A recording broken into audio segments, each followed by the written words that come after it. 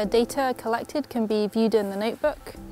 From here we can filter by locality and also by the type of data that's been collected.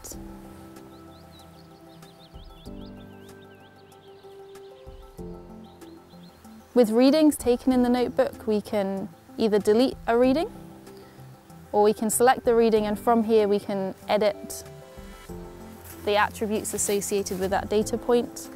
We can also move the data to a different location. We can view the data on the map, and you can also select data from the map and edit the data attributes here and move the data.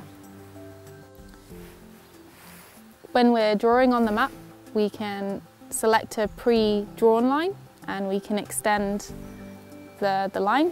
And we're also able to draw polygons to show a fill. On the StereoNet, we can display the data that's been collected.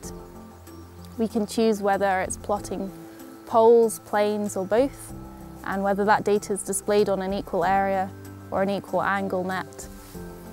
We also have the option to filter the data, so we can filter by locality, by rock unit, or by type. It's very useful for QC of the data set when you're in the field.